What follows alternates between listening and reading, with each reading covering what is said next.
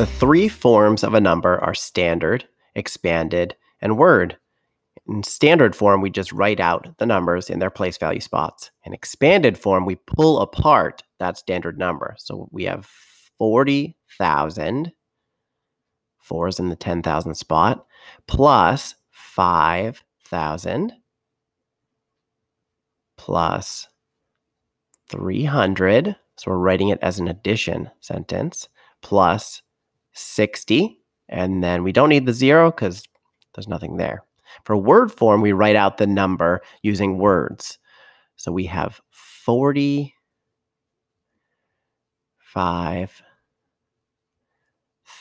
and I'm going to put a comma here just like the standard form number has a comma. 360. And notice I don't use the word and. We leave that for when we use decimals for our decimal point.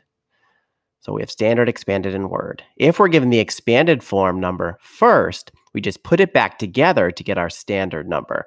So we put a 9 in the thousand spot. We have nothing in the hundred spot, so we put a 0 as a placeholder. We have a 4 in the 10 spot for 40, and a 3 in the 1 spot. So we have 9,043. We're going to use that to write out our word form. 9,000.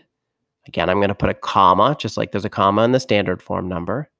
43. And we're done. Good luck, everyone.